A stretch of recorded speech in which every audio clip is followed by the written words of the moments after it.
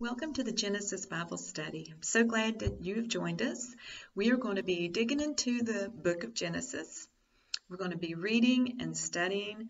We're going to learn how to do a book study, chapter study, character study, word study, verse mapping. We're going to use lots of different ways to dig into this book. So I'm so happy that you are with us. We're going to use the Genesis Bible Study book. So if you don't have a copy, please order a copy today.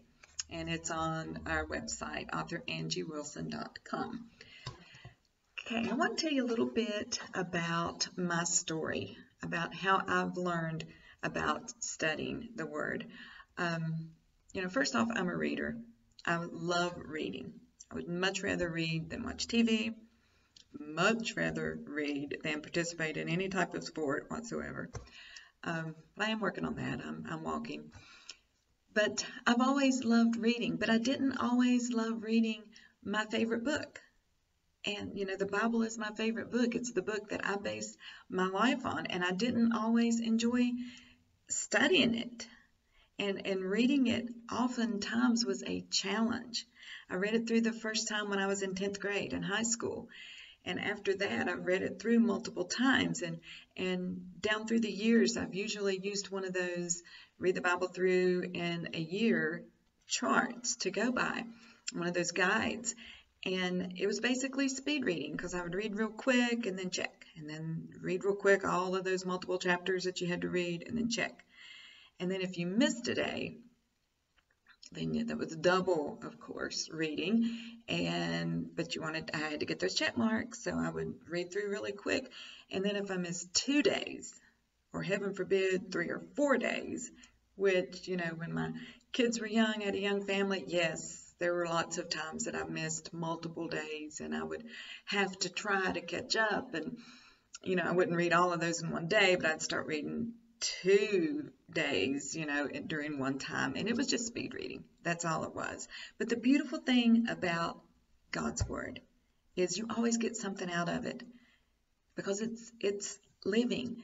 2 Timothy 3:16 tells us it's God inspired, and the word there for God inspired is God breathed. It's the very breath of God when we read this word.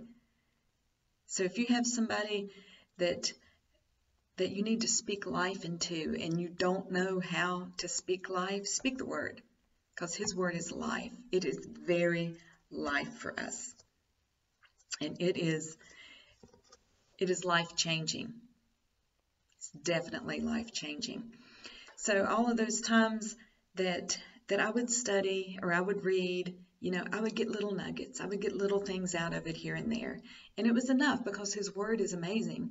So I would think, wow, I've had a really good study time. Yes. And I would underline something or I would highlight it. And I thought, wow, I've done a lot. But then I would go and I would listen to a Bible teacher or a preacher who would take a few verses or sometimes one little verse and have a whole sermon on it. This amazing sermon where they did all of this and pulled all of this out of this one little verse, maybe a sentence or two. And I would think, how in the world did they do that? Because I was used to speed reading. So I thought, how did they even do that? And I remember one night after my husband preached a message, he had done that very thing. He had taken one little verse and had this beautiful sermon out of it and all these notes. I was sitting there taking all these notes. And so I asked him after church, I was like, how did you do that? How did you get all of that from that one little verse? And he said, well, it's just like outlining. You just look at the verse and you just, get a notebook or something and go and outline the verse. And on the outside, I was like, oh, okay. And on the inside, I was like, because as a student, I hated outlining. I hated all the Roman numerals and the capital letters and the lowercase and the numbers and I just hated that. And as a teacher, I've never asked students to outline because I didn't want to read outlines, 100 outlines. So, needless to say, I didn't outline anything, the thoughts of outlining the Bible. Wow. So I didn't do it. So fast forward a few months later, a friend of mine started a Bible study, and she asked me to join, and she said, we're going to be reading the book of Isaiah. She said, so we're going to meet at such and such place, such and such time. We're going to do Isaiah chapter 1. I'm like, gotcha. So I got my study Bible, and I went to my husband's library, and I got his Matthew Henry commentary. I got one of his Bibles, study Bibles. And then he also had a book that was just on the book of Isaiah. So I grabbed all of those books, and I go into my office, and I sit down on the floor, and I put all these books all around me, and I get a notebook, and I read Isaiah chapter 1, and then I read in my study Bible, and then I read what Matthew Henry had to say, you know, and all these little things that start writing down on a notepad, and as I get to the end of the chapter, you know, when that hour or so is over, I look down, and I had a whole page of amazing things, you know, although most of it was Matthew Henry, a lot of it God had given me insight, you know, something would come to mind, and I'm like, wow, and I would write that down, you know, that's good, thank you, Lord, I like that. And I realized that day, it's not rocket science. It's not difficult. It takes time, it takes effort, and desire to learn. And I had that more than anything. And when I realized that very day, my life changed as far as studying the Word. You know, I'm a teacher. I've taught for 25 years in public school system, and I've taught reading for 10 years. And there are many different strategies that I teach children when they're trying to read. You know, sometimes we have struggling readers who barely can make it through a sentence, you know, much less comprehend what the sentence is saying, because they're just, every single word is just, what is this word? So by the time they're at the end of the sentence, they're completely lost. But then there are some times where you have excellent readers who can read this paragraph to you beautifully, but then at the end of it, you say, okay, tell me about what you just read, and they're like, you know, have no idea, and they seriously don't remember what they read. They didn't comprehend. So we had all these different ways to teach comprehension to students, things that I did every single day. And I realized one day, why am I not using some of those kind of strategies when I read? You know, some of them are simple, like rereading and questions, writing down your questions, and, you know, making notes and making a graphic organizer, we call it in the teacher world, making some kind of organizational page with your thoughts. Okay, that didn't come out exactly like I wanted to, but have some kind of page that's organized where you can put your thoughts down about that very chapter or that very verse that you read. Why wasn't I doing that when I would read the Bible? You know, and I really began to understand it better when I started using some of those techniques, and when I started applying for myself what I taught every single day. So that's one of the things we're going to be doing, or we're going to be learning several different ways to study.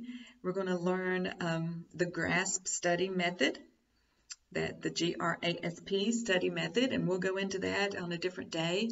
And that is just a way to keep your study time organized, because I know the enemy fights our study time. When you go in with your Bible and your journal and your cup of coffee and you sit down to read, then all of a sudden you think, I forgot to do that load of laundry. And so your to-do list, maybe you start writing down, I didn't defrost the chicken, or, you know, whatever, I need to call so-and-so. And suddenly the journal that you had that you were going to write all of these beautiful notes on becomes your to-do list because you're sitting there and all these things are running through your mind. So, but with the GRASP study method, it helps you get organized to where that's not an issue. And I always tell people, you know, put a little notepad beside your table or your Bible or wherever you study at. Put a little notepad there to, if something does come to mind, then write it down. I need to call such and such, so-and-so, and write down what you need to do. So you get it out of your mind and you can focus on the Word. And it's okay. It's okay to do that. So I hope that as you join us, that you'll learn these strategies and that you will be able to apply them for your own study time. So today is just a little introduction, but I want you to turn with me in your Bible to Genesis chapter 1. We're going to read verses 1 through 3. In the beginning, God created the heavens and the earth. The earth was without form and void, and darkness was on the face of the deep. And the Spirit of God was hovering over the face of the waters. Then God said, "Let there be light."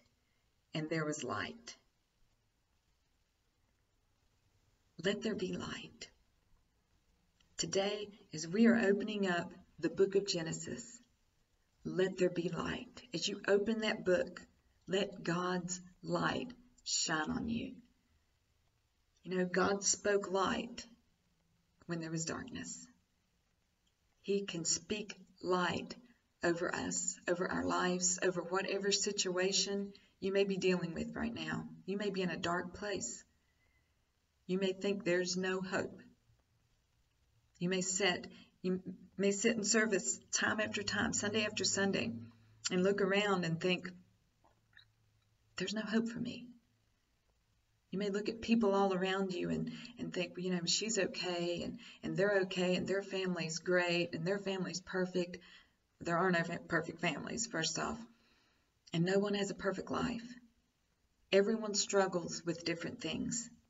And God sees that brokenness in your life. Let His light shine upon you. Let His love shine upon you. He's there for us. He's not hidden. He wants us to seek Him.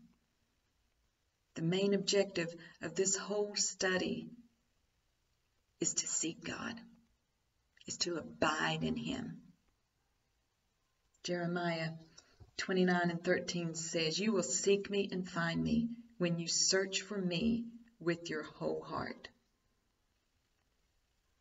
You know, God tells us multiple times through the Bible to seek Him, and we'll find Him.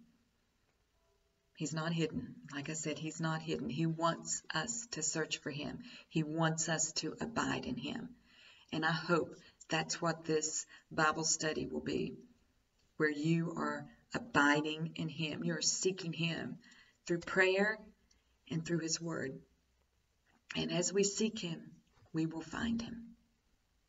So no matter what you're going through, no matter what that darkness is that has just engulfed your life or your heart, and maybe no one even knows about it. Maybe you sit there with a smile on your face every Sunday and nobody knows that you're engulfed in darkness. I speak God's light to you. I speak that life and light. You know, today I want to end our time in prayer. This was just a little introduction. We're going to start next time, and we're going to dive in, and we're going to be learning different study methods, and we'll start that next week. We're going to start with the book study, and we're going to be filling out a chart that tells you how to study the Word. So I'm really looking forward to that, and I hope you will be too. But let's pray together. Let's just close our eyes and let's just pray. Lord, we just thank you. Thank you for this time together in your Word. God, thank you for every single person who has joined us in this study. God, I pray that you would open up your Word, open up our hearts and our minds to you, Lord. And God, open us up to your will in our life. God, we love you, we thank you, and we praise you for all that you've done. We thank you for giving us your Word. And Lord, you see everyone that's here. You see the desire to learn. We wouldn't even be tuned in today if we did not have that desire to learn. We thank you for that, and we praise you for that. And God, we pray that you would touch every single heart. Help us to abide in you. And help us to seek you, Lord, with our whole heart. We love you, God. In Jesus' name we pray. Amen. Thank you. Thank you for joining us, and I can't wait to see you the next time.